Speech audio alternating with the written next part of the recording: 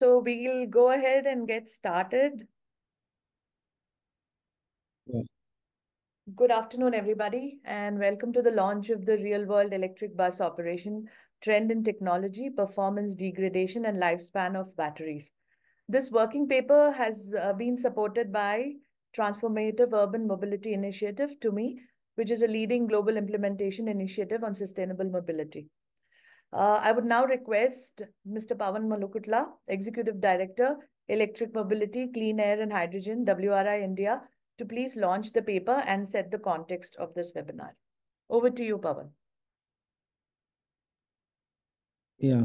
Thank you, Anandita. Um, I think it's a great moment to really understand about battery degradation and how does it really impact the whole thinking around the lifespan of batteries and performance of batteries itself. And this is a working paper, a lot of effort taken by Dr. Praveen and his team. And it's good to really understand how this really will impact the real operations, right? Let me launch my. Do I need to click on the scan, Anandita? Or so yes, we have the paper launched. Um, this paper link will be shared in the chat right now here, which will really take you to the link for you to download, and please share your comments and feedback with us. So I think in this paper, we look at what's happening with the performance of electric batteries of electric buses, specifically all the combinations, the LFP, the NMC, and the LTO, the three dominant chemistries that are prevalent. And we also try to understand how this will really impact the performance of bus operations, because the battery, when it comes down to 80% of its state of health, it really leads to what we known as no more usable for automotive use, right? It really, and it's important to understand, is it taking 4 years, 5 years, 6 years, 7 years to go to that stage, because it directly has impact on the charging. Do we need to do one charging episode? Do we need to increase the charging episode? And once we actually start looking at that, it impacts the operations of buses. As we all know, that urban buses typically operate in major cities, um, in tier one cities, anywhere between 180 to 220 to 30 kilometers on a daily basis. And in smaller cities, we see anywhere between 150 to 180 kilometers. And this is directly with introduction of electric buses in India. The battery becomes a key component on how it has to be charged and how its performance, whether it is um, cyclic aging, is the aging happening due to the effect of temperature, the humidity, how is the whole play of current and voltage leading to its own degradation, its natural degradation or degradation because of charging. And that then helps us decide how the planning of operations should be taken into consideration, specifically very important for public transport agencies in India, where operations is extremely critical, which ferry millions of people. So this paper is an attempt to really bring this issue of performance of battery, the degradation of battery, and also subsequently we will be doing a follow-up paper on this, which will talk about the circularity from electric buses. India, as we know, is close to almost 6,000 electric buses that are operational. And there is also plan now for 50,000 buses. And recently also we heard in media that, there's plan to actually almost go up to 8 lakh buses being replaced as electric buses. As we move towards this big mission of electrifying all the buses, it's extremely important for us to understand the real world of impact and operations of batteries. I think with that, we'll have also a short presentation, and we'll also hear out in further details how what we did in this paper, what we have analyzed, and we'll take you forward with our findings. Thank you. Thank you. Thank you, Pawan. I would now like Mr. Lalit Mudolkar, who is a junior associate with our electric mobility team, to please share a short presentation on the findings, etc., of the paper. Also, if you have any questions which come to your mind while he is presenting, please share it on the chat and we will take it up in the question and answer session. Thank you. Thank you, Anandita. Let me share my screen. Is my screen visible? Yes. Okay. Hello, everyone. In this presentation, I will give the crisp insight from our paper, which talk about the real-world electric bus operations, specifically the trend in technology performance, degradation, and lifespan of battery. As we know, the importance of the electric buses in decarbonizing the public transport sector. But in adoption of the electric buses, there are various challenges associated with it, such as its upfront cost, degradation, high energy consumption, lack of charging infrastructure, bottleneck in supply chain, etc. The challenges such as degradation get affected due to the different stress factors, due to which we can see the effects like capacity fade and power fade in the battery. While due to the factors affecting energy efficiency, we see the uncertainty in the energy consumption pattern. Togetherly, both resulted in the reduced performance in electric buses, and due to the reduced performance, we see the impact on its operational side. To mitigate its impact and overcome from all the challenges, we have given some recommendation in the operational planning, technical, and policy side in the paper. In the working paper, we have explored the following questions, which generally comes in mind while adapting the electric buses, such as which battery technology are preferred for powering the electric buses in different geographical locations, how different e-bus batteries functions in the different environmental and operating condition, and what are their impacts on the energy consumption and battery life. What are the different roles? What are the different degradation mechanisms in overall battery degradation rate in e-buses? What are the short-term impact of the degradation on electric buses, and how do they affect the business models economic viability in the longer run? Um, for the working paper, we have adopted the steps like we have reviewed the battery technology for the e-bus application at the cell chemistry, cell design, and pack design, and we have done the analysis on the battery degradation under the different under the different stress factor, and we have built the cell level understanding, pack level understanding, and we have compared it with the real world case studies to get the uh, uh, uh, get the clarity on it. And we have also identified the impact of the battery degradation on e-bus performance, battery lifespan, and economic viability also. During the study, we have faced the challenges like lack of availability of real world data, specifically which is real due to the lack of reported data for the battery degradation, specifically in the India. The effects of the actual usage and e-bus operation battery degradation can be dissimilar to what the study has noted, and this raised the importance of the detailed analysis to assess the exact picture of the battery life and degradation in Indian operating condition, and to solve the faced challenges uh, related to the real world data. We have adopted the unique approach in which we have analyzed the cell level experimental data for the popular battery technology on the degradation under various environmental condition, and compared it with the real world case studies to reduce the scenarios for the best performance under Indian climatic condition. While deploying the electric buses on a particular route, we have to take the various decisions related to the e-bus specification at the planning stage itself. such as what should be its battery capacity, what charging strategy we are going to be used, what will be the energy consumption pattern that we are going to be observed in the given route. All these specifications are interlinked with each other. Suppose if we choose the oversized battery, it will increase the curve weight, reduces the payload capacity, and shift the energy consumption at the higher end.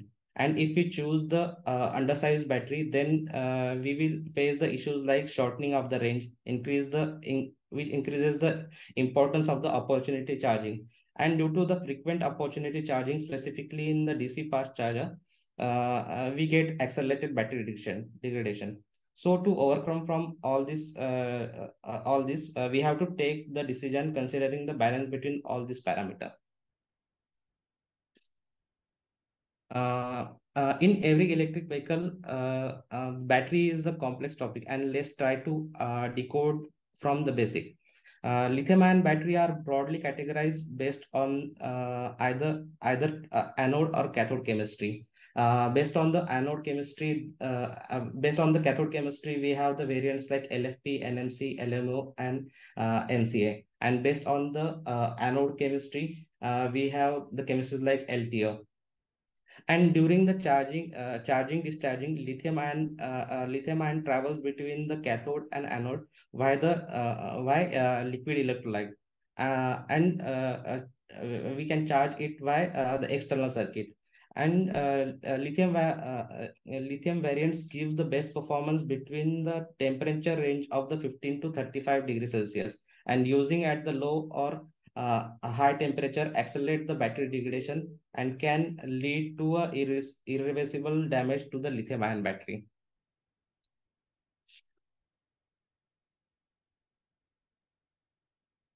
In the planning stage itself, we have to choose the suitable battery technology for the e-buses. In lithium-ion battery, LFP, NMC, LTO variants are emerging as the suitable options for the electric buses due to their relatively better performance, from which LFP and NMC are widely used. Based on the cell chemistry, NMC batteries have high energy density, and they are sensitive to high C rate, while LFP have high cycle life, high DOD tolerance, and thermal stability, but they have low energy density than the NMC. While LTO batteries have high stability to flash and fast charging, but they have low energy density than LFP and NMC. From this spider diagram, we can see how different key performing indicators get deflected based on the cell chemistry. The battery cells are further distinguished into the pouch, prismatic, and cylindrical cells. The structure and how different key performing indicators varies due to the cell design, we can see in this spider diagram. In the prismatic cell, they have high energy density at the present, better packaging efficiency due to their compact size, and they can bear high mechanical stress from their cover. These features make them more suitable sale for the electric buses. And considering the dominance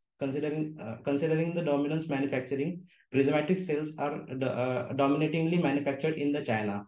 While the pouch cells, they do not have the strong hard case, but their weight is 20% less than the prismatic cells, and the capacity is also 50% higher than the prismatic cells. And these cells are dominatingly manufactured in the Europe and South Korea. While talking about the cylindrical cells, they are easy to manufacture. Their design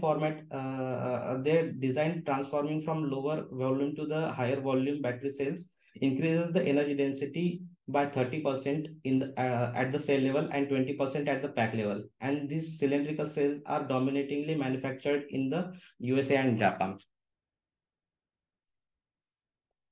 While moving from the cell to the pack, generally the method adopted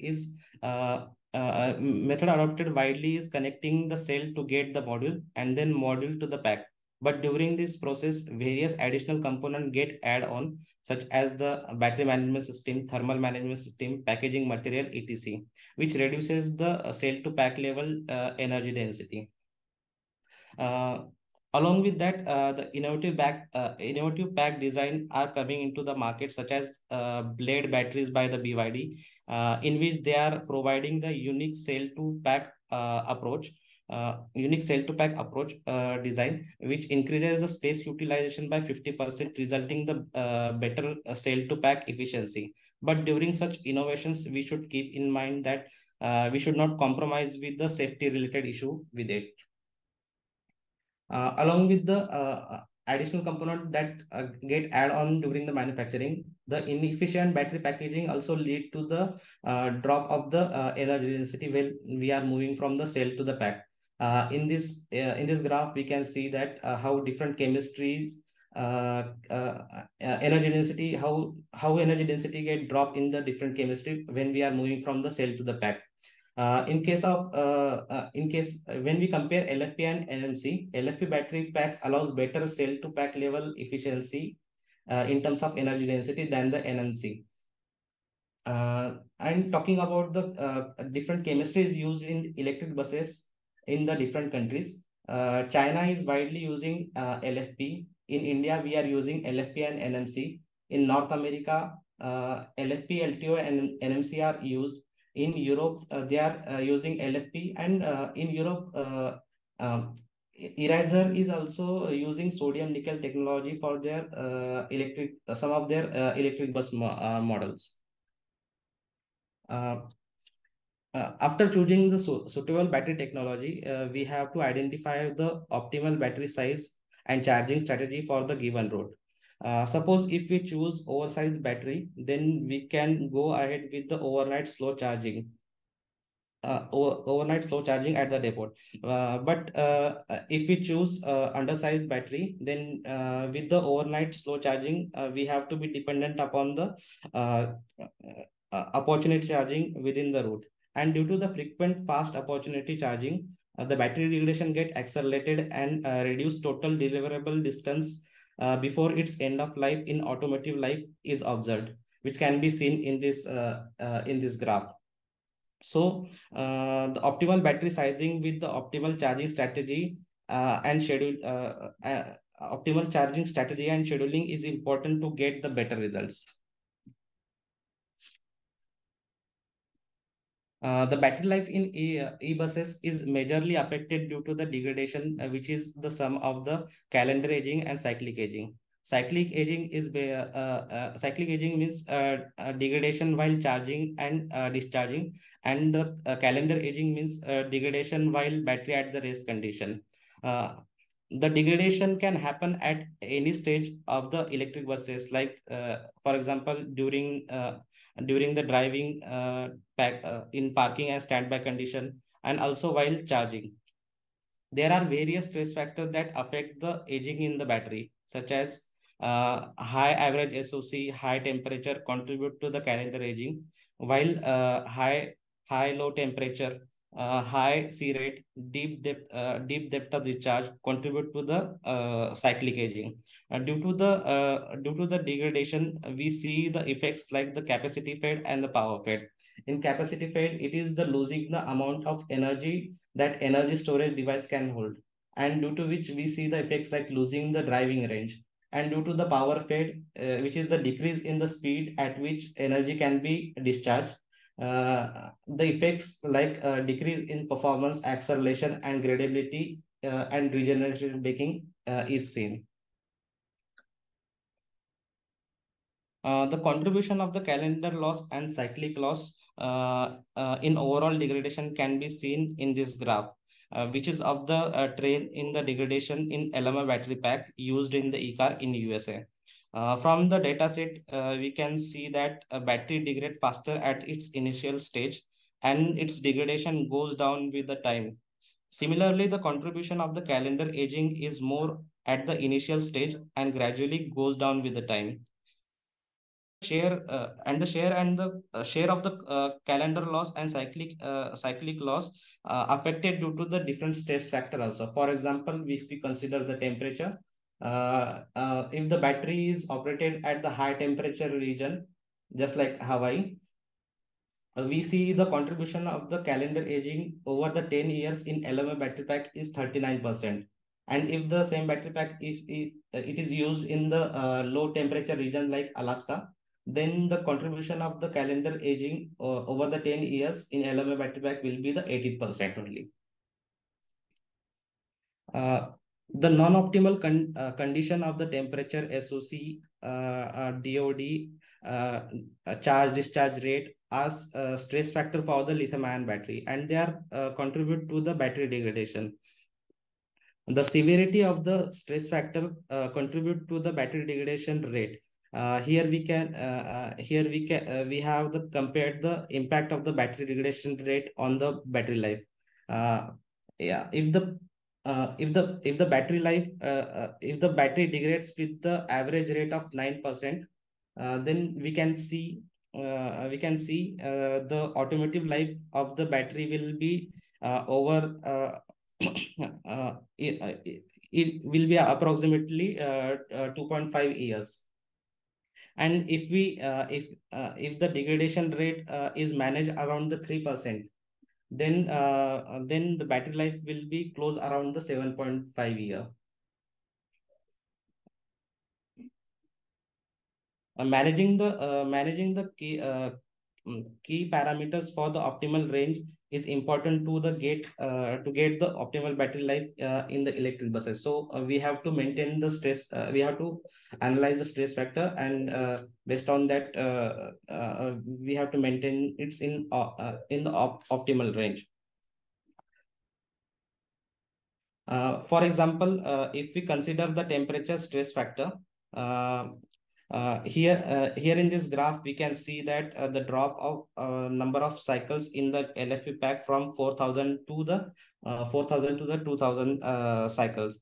When we increase the temperature from 25 to 45 degrees Celsius. Similarly, in case of NMC, if the number of the cycles before its end in the first life decreases from 1200 cycle to 500 cycle when we increase the temperature from 34 degrees Celsius to 46 degrees Celsius.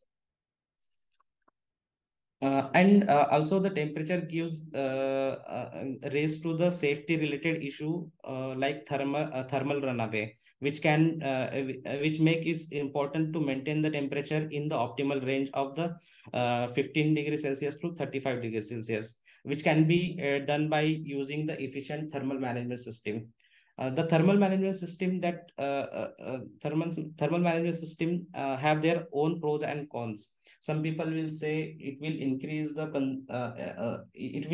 space consumption, it will increase the weight, reduces the battery pack energy density, increase the battery cost. But on the other hand, we will get its benefit on the longer run, such as it will increase the battery life, increase the safety, decreases the life cycle cost, like that.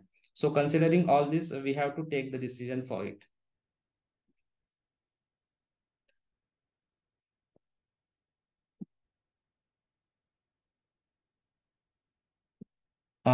Like temperature, managing SOC in the optimal range is also important. Important. Some of the key observations from the global case studies are captured in this working paper. For example, NMC batteries are more sensitive to the C rate DOD than the LFP and LTO. Managing the optimum temperature SOC level with top up charging due to the during the operations will help in improving the battery life than the depth of discharge. LTO variants have a longer life than LFP and NMC, but LTO variant also have flash charging, but they have the but we have to compromise with the energy density if we are considering the LTO. during the due to the high battery degradation, we see its impact on the operational side.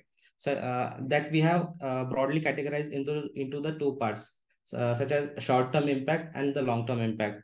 In the short term impact, we can see the reduction in the driving range, then a shifting of the energy consumption pattern at the higher end. In the operational efficiency, we see the increase in the charging requirement, which eventually increases the vehicle downtime and directly impact the e-bus scheduling process. And due to the reduced performance, we see the need for the high replacement ratio also to get the same service from the electric buses. And in long term impact, we see the need for the frequent battery replacement, which further increases the total cost of ownership of the electric buses. To overcome from all the impact and obtain the optimal battery life in electric buses, following recommendation we have given in the paper. In the operational side, if the electric buses is going for the longer haul, we should try to keep the battery temperature close to the ambient temperature, which is 15 to 35 degrees Celsius, with the low average SOC. The operating SOC range of 20 to 80 with low average SOC can reduce the rate of cyclic aging, and that should be preferred. The aggressive driving, high payload capacity, frequent DC fast charging accelerate the battery degradation, and that should be avoided. In the planning side, we recommend the incorporation of the battery wear cost and opportunity charging cost while estimating the total cost of ownership. The steps like driver training will help in building the driver's knowledge about the electric bus and their component. That will eventually help in achieving the optimal driving behavior in the during the operations. In the technical side, we recommend to adopt the efficient battery management system, thermal management system. And also we recommend to adopt the innovative ideas like intelligent energy management system, which will help in monitoring the auxiliary and traction power requirement. On the policy side, we recommend to adoption of the robust battery data collection and management system, which will help in developing the various battery aging management strategy. Also the collected data will help in developing the in the different fronts, such as efficient planning for the operation, technological development, especially the battery life assessment and estimating the residual value and potential second life will help in overcoming the challenges that can be faced in the circular economy. And it will also help in achieving the better resource efficiency and reduced environmental impact in case of the battery. Thank you.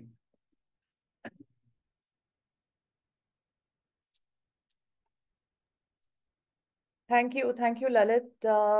I would request Dr. Parveen Kumar, Senior Program Manager, Electric Mobility, WRI-India, to please take up the question and answer session. I think we do have three questions in the Q&A. Parveen, if you want to start with those.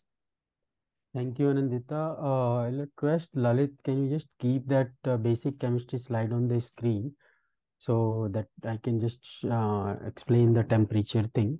So one of the question is about the do extremely cold and high temperature environment equally contribute to battery degradation, or do they affect batteries differently in terms of their long-term performance and lifespan?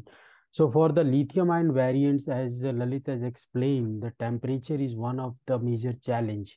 And if you just see the working principle of the lithium-ion battery, where ions are moving between cathode and anode during charge discharge, what happens when you are operating the lithium battery at a very low temperature? Let us suppose you are going below 0 degrees centigrade, and as you go further at the low temperature, what happens that this movement of ions becomes sluggish, and if you try to force through the fast charging, that can lead to the irreversible damage to the battery cathode or anode materials or the electrolyte, and this can lead to the serious damage to the battery. Similarly, when you and as he explained, the broadly the degradation occurs via two mechanism. One is the calendar aging, another is the cyclic aging. Calendar aging means when you have stored the charge and the battery is degrading due to changes in the cell materials. So what happens when you are operating at a very high temperature?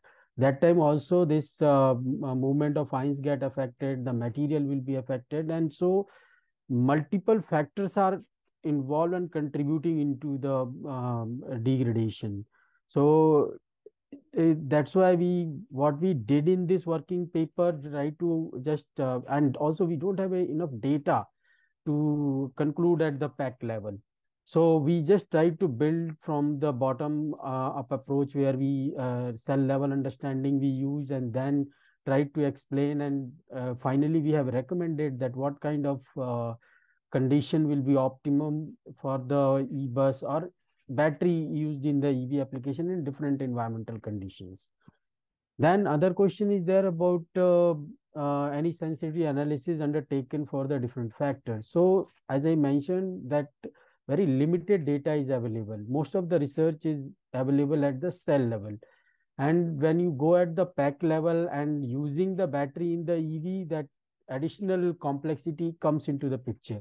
So getting the data at that level is you need enough data to conclude and identify the contribution of each stress factor in the battery degradation. So we have tried to build based on the data available, and we have suggested that what need to be done if we want more insight to get the best scenario for the batteries used in the EV application. Like most of the one of the challenge what currently we have seen that people are talking about key, there is a uncertainty in the energy consumption. So the bus energy consumption in winter is different than the summer.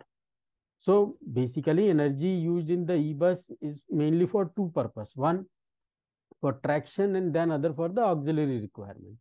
Auxiliary requirement depends on the multiple factor, that how you are if the temperature, if the winter is there, then whether you are using the heating for heating instrument, or in the summertime you are using the AC, how frequently you are opening the door and closing the door of the bus. So that's why we have mentioned, we have given some recommendation that and also the driving behavior plays a very important role. Okay, that's why we have mentioned the some of the technical thing can be used to efficiently utilize the energy from the battery for the e-bus application. Then analytical instrument is suitable. Another question is about the analytical instrument is suitable to test battery degradation profile. So doing the analysis for battery degradation itself is a very complex thing. So different method and approaches are available. People are talking about the physics-based model people are using to understand the degradation. Then the pure mathematical models are there, semi empirical models are there. Each one is contributing, and there is a we have to take a decision on the trade-off between complexity and the accuracy we want from the analysis. But still lot need to be done, even the estimation of state of health from the battery. So there also, that depends how efficient is your algorithm to assess the state of health. So all these things is still under the research. We have reasonable understanding, but lot need to be done. So next question is about Nissan for their product Leaf had conducted a study mentioning that the speed of charger does not affect life of battery. So if we just see from the chemistry side, see what you can do, BMS is the electronic component sitting on the battery. There you can set an algorithm that this much be the C rate that will be allowed for the charge discharge. So how you can develop a robust BMS that will not pass, because the chemistry side, if you go, everything is there in front of you, that if you, there is a limitation of the cathode material and the anode material. If you do very fast insertion and extraction of the lithium ion in the cathode and anode material may undergo irreversible structural change. So the active lithium available for the transportation will come down. So if somebody is claiming ki my battery will be not affected, this means there is some efficient algorithm or some special thing used in the BMS or additional thing which uh, stop or which will not allow the very fast charging for the battery. So whatever you do, it will limit to that range, as per my understanding. So from chemistry side, I can say that there is a limitation with the each chemistry. Like LTO battery, you can charge at the very high flash charging, you can go. But as Lalit mentioned, there is a trade-off. If you are going for a flash charging, then the energy, your energy density of LTO batteries are less, cost is high, but lifespan is high. Like you can use for you can get the more than 10,000 cycles from the LTO battery. So you have to take a trade-off between performance requirement, cost, and the safety, all these aspects, and based on that, the usually people take a decision that which battery chemistry they should go. Then next is usually has to replace e-bus battery when the usable capacity goes below 80%. Can these battery be used for low utilization buses like school? So when the battery loses the 20% of its initial capacity, is not advisable to use in the automotive application, because anytime that battery can um, surrender for the application, and safety issues will be there. So what happens that if the temperature is managed well during the automotive life, these batteries can be repurposed for the second life application. But there also we need a data at the cell level, because in one pack so many cells will be there and each one will be having on a different stage. So we need a data at the cell level to assess whether these cells are suitable to repurpose for the second life application, stationary application, or maybe the low power vehicle, these batteries pack can be remanufactured. But it depends on the health of the cells after the 20% loss of that initial capacity. For better real world understanding e-bus batteries, a key recommendation should be the e-bus operator OEM should mandate the share data on battery performance. Yes. So sharing the data is very important, and this is beneficial for all stakeholders. So currently, it's a lot of hesitation is there among the stakeholder while sharing the data. But uh, if the data is required data is available with the authorities or research institutions about how the battery is performing at the different route and different geographical location, that will understanding will ultimately help all the stakeholders. OEMs will also get benefited with that what need to be done to get the best performance. So yes, this is a very good suggestion, and we have even given the template in the annexure that battery data must be collected, because one of the challenge was there the lack of the data, and we scanned the literature across the globe, and based on that we tried to build the scenario. But we need a local specific data, then only the best scenarios for that particular region or countries can be provided. Any study on these routes over the increasing deployment of electric bus in India?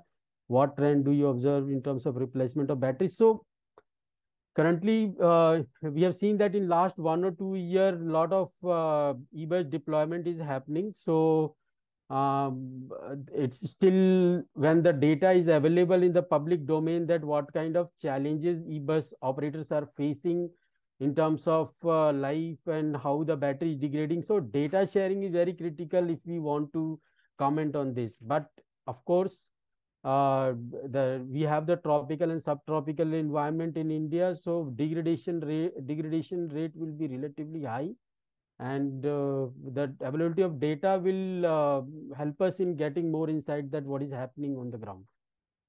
And then some instance of buses catching fire have been reported. Are the battery systems and the hot climate in India potential factor contribute? So as I mentioned, the battery is a complex system, but if you manage effectively, that will be really give you the best performance. If you compare with the ICE buses with the e-buses, in ICE buses we are losing almost more than 80% of energy and utilizing only 20%. So efficiency wise, electric buses are much more better than the ICE buses, like almost 75 to 80% of energy from the battery can be utilized for the application. So here only thing is that you have one need to understand the pros and cons and strength and weakness of the battery, and then take a optimum decision to get best life out of that. If we abuse the battery and if we don't take care of the stress factor, of course that will lead to the safety hazard.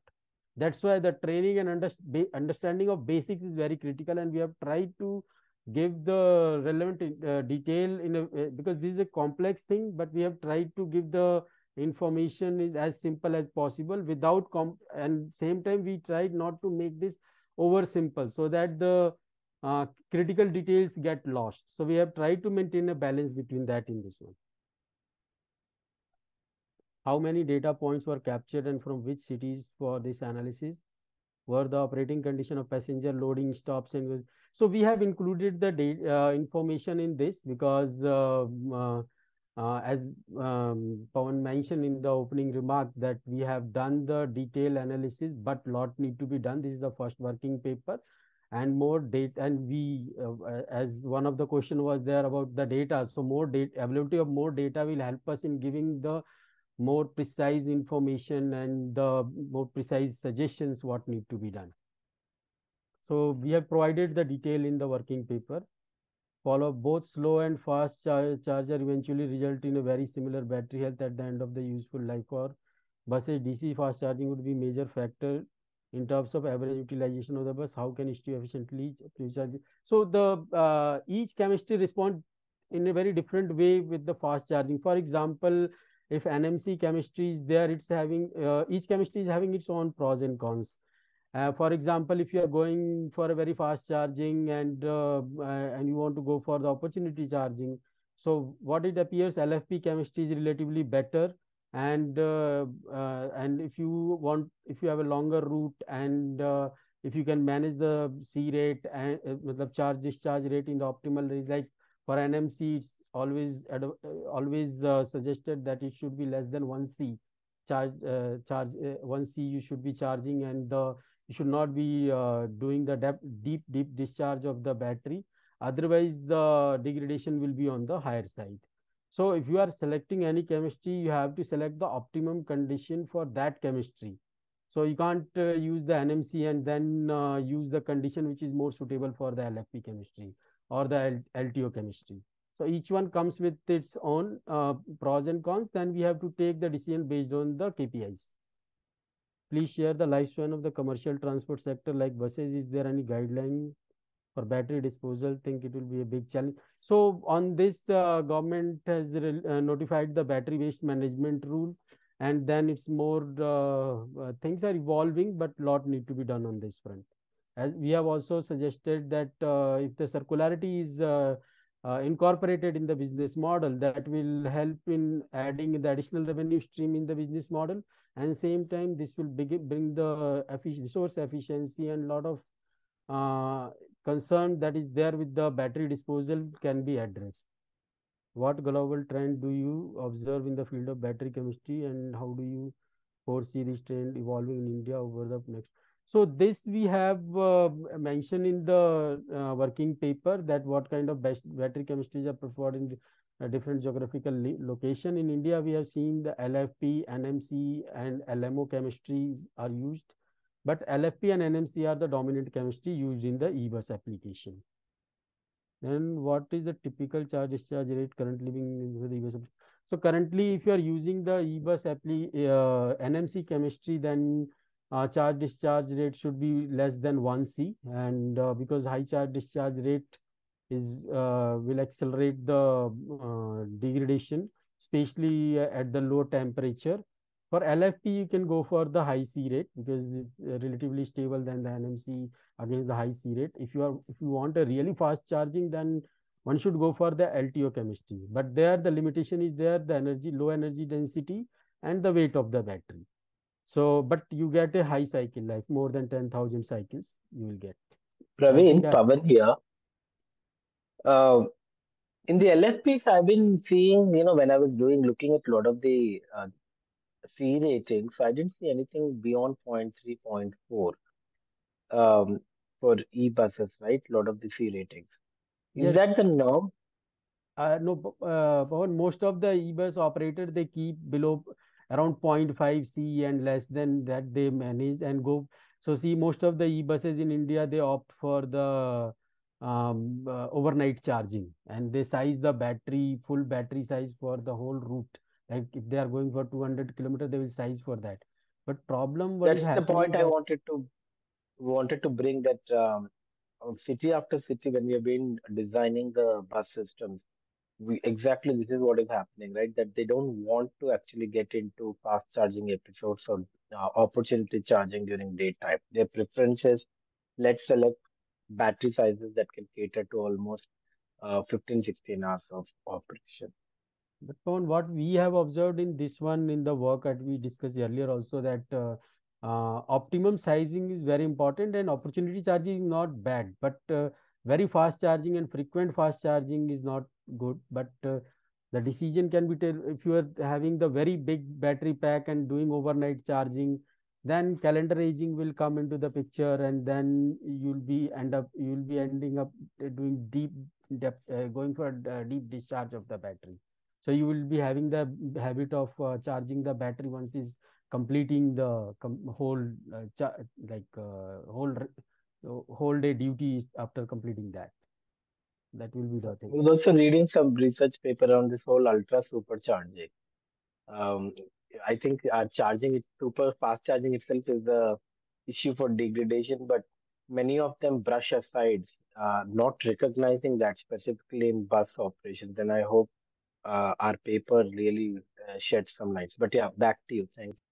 Yeah, so for flash charging, like LTO with the LFP, if they are using, so if you are going for flash charging, then you have to opt for that particular chemistry. Then the cost and other associated thing will come. So decision depends like all. So why we have captured all these things, that you need to identify the best scenario for a given requirement, and then go for that if you want the optimum performance. Then what would be the, how is the health of battery likely to, what would be the synergy and trade-off multiple battery chemistry during the second life. Second life is not clear right now. In some of the countries, like they have to see that if you don't have a viable business model for the second life, we have to see, because not much examples are there and the cost of the cells are coming down.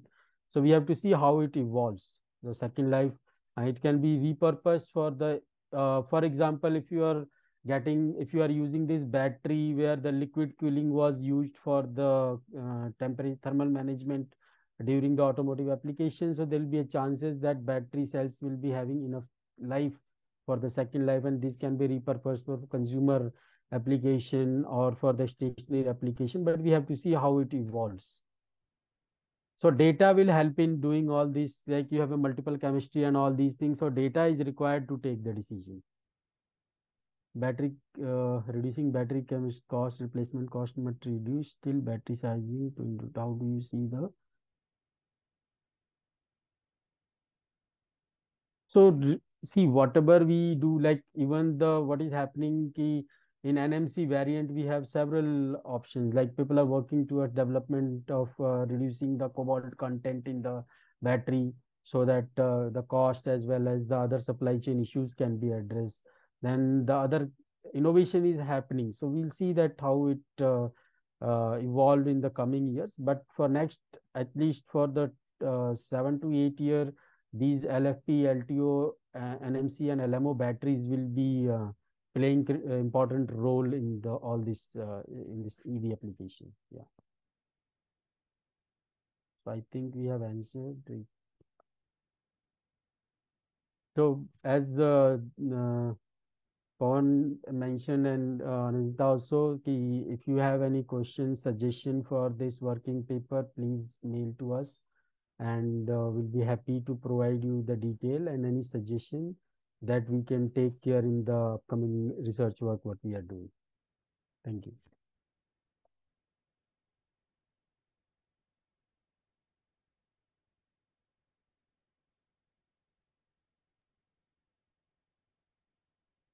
Over to you, Anandita. Thank you, Parveen. Please scan this code and you will be able to download the paper. And we will share the link also in the chat. Just give me a minute.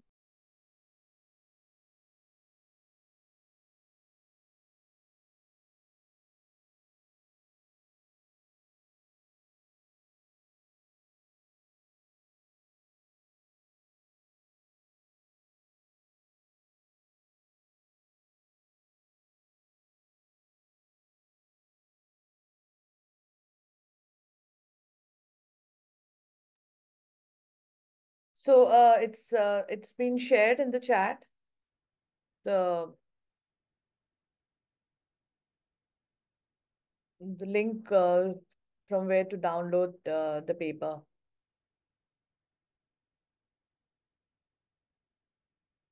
If there are no more questions, then we will close the webinar. Thank you, everyone.